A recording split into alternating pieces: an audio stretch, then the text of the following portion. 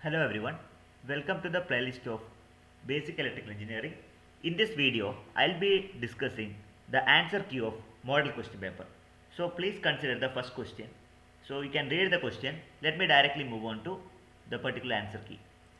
The first question is about to explanation of KVL and KCL with the help of a suitable example. What you are supposed to do is you can state the Kirchhoff first law or Kirchhoff current law, and you can mention with a suitable example. You can able to get 2 marks if you maintain this particular answer. So by applying KCL, you can able to calculate the unknown current I. So do mention in this fashion. Now verification of KVL. So before writing, you have to state what is KVL. Okay, you can give the statement. Then consider the particular circuit. You can only write down the circuit diagram. So use the loop equation. So there are two loops, you know.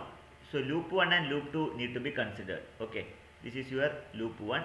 So we can call it as I1, and this must be I2. So there are two loops. Definitely two equations will be there. So by using the equation, I can able to get I1 and I2. Then our ultimate goal is to calculate what is the total current which is flowing through the branch 40 ohm. Okay, this particular branch. Clear? So I1 and I2 you have to calculate.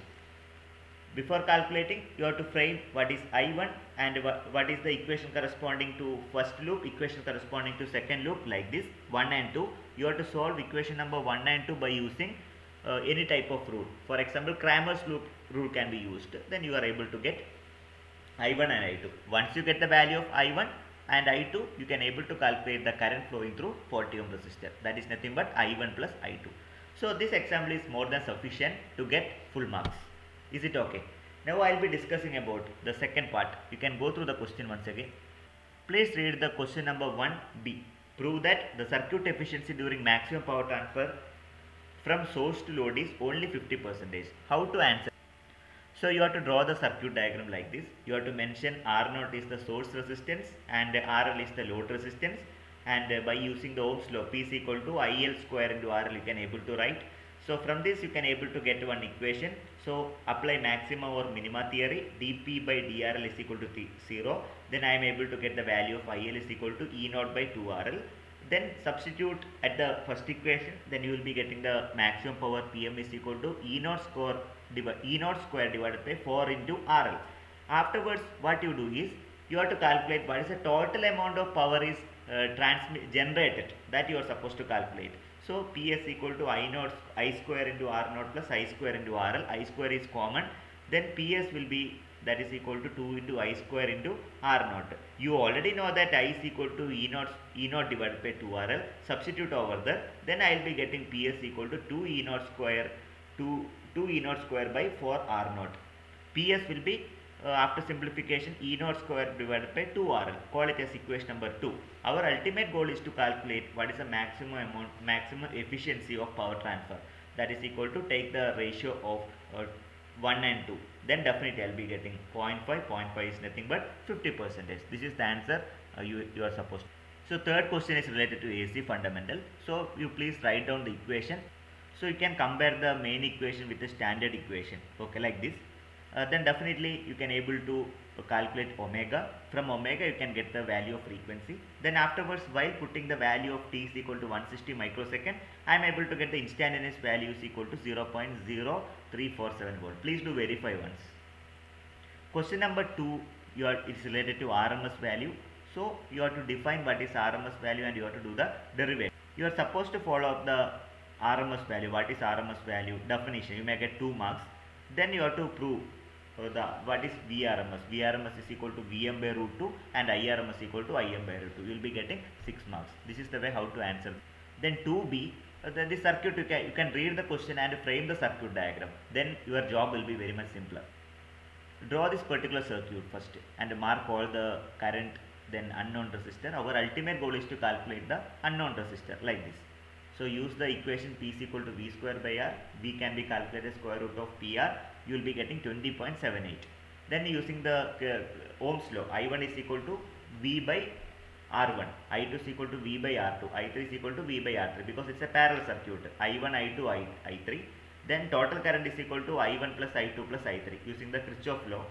Then you can able to calculate the VR. So VR means this is actually the VR, and V is available here, total voltage is available. By using the KVL you can able to calculate VR. So VR will be 39.22 volt.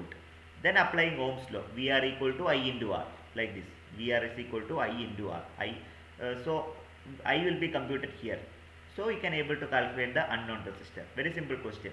Okay, you can score very good marks here. Question number 2C also direct question. So you have to derive.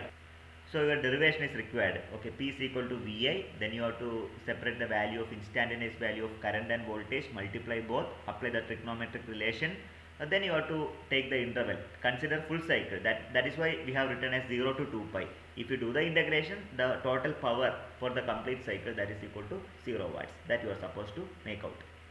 Please refer question number 3. It is related to 2 wattmeter method. Please read it. Now I will be showing you the answer key.